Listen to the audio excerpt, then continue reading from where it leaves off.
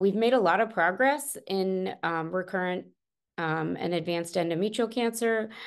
We now have targeted therapies available. We have been able to move immunotherapy into the front line with chemotherapy. It is FDA, dostarlimab is now FDA approved with chemotherapy.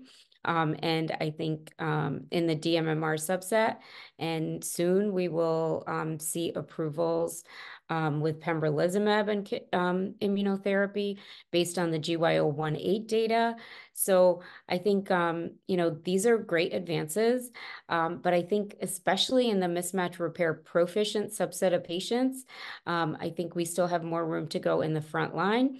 And I think that's where our HER2 ADCs may be valuable. In addition, we have newer therapies such as selinexor, which works on the nuclear transport of p53, and other tumor suppressor genes. And this has been shown in the SIENDO study to be very effective in the maintenance setting after chemotherapy.